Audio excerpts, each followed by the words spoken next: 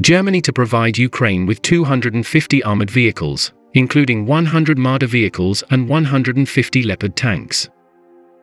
Rheinmetall will provide Ukraine with 250 tracked armored vehicles, including 100 Marder 1A3 infantry fighting vehicles, IFV, and 150 Leopard 2A4 and Leopard 1A5 main battle tanks, MBT. Over 40 Marder tracked armored IFVs have been refurbished and 100 more will be fully operational by the end of the year.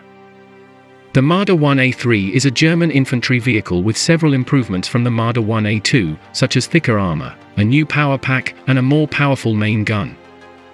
The Marder 1A3 has a crew of 3 and can carry up to 7 infantrymen, with the main armament being a Rheinmetall 20 Malawian Quachars RH202 20mm automatic cannon. Ukraine will receive 50 Leopard 2A4 main battle tanks, with around 30 already operational. The Leopard 2A4 features improved armor protection, a more powerful engine, and upgrades to its weapons and sensors, with a crew of 4 and main armament being a 120mm smoothbore gun. There are also 100 older Leopard 1 tanks, with Rheinmetall able to make 88 serviceable again by today's standards.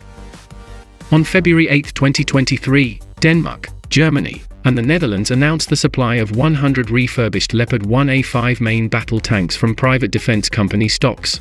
The Leopard 1A5 is an upgraded version of the original Leopard 1 tank, with upgrades to its armor, weapons, and electronics, a crew of 4, and main armament being a 105mm rifled gun.